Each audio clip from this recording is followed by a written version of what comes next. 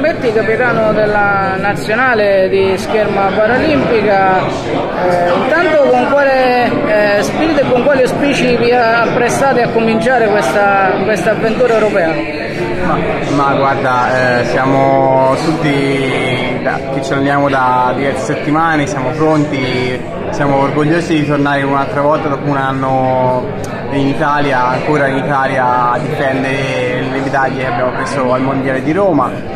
Questo è un appuntamento importante che anticipa le qualifiche per Tokyo, ma adesso l'attenzione è tutta concentrata su questi campionati europei. La scherma italiana, anche quella paralimpica, dopo l'altra scherma si conferma uno degli sport di eccellenza, quindi avete una grande responsabilità. Sì, ecco, ma comunque siamo l'Italia, siamo abituati a dover sempre essere un passo davanti a tutte le altre nazioni. Nel nostro sport siamo il top e cercheremo di confermarlo. Questa struttura di Terni come l'avete trovata?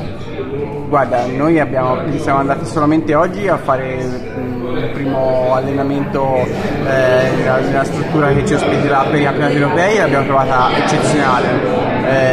L'allenamento che abbiamo fatto nei giorni precedenti ugualmente è stato di massimo livello, quindi sicuramente Terni è pronta per questi eventi. Ecco, questi risultati diciamo sensazionali, li definirei così, quanto aiutano il movimento della scherma anche magari per far avvicinare i bambini, diciamo uno sport che resta di nicchia ma non così tanto? Sì, devo dire che per quanto riguarda i ragazzi non dotati, la scherma dopo le Olimpiadi c'è sempre un boom di iscrizioni.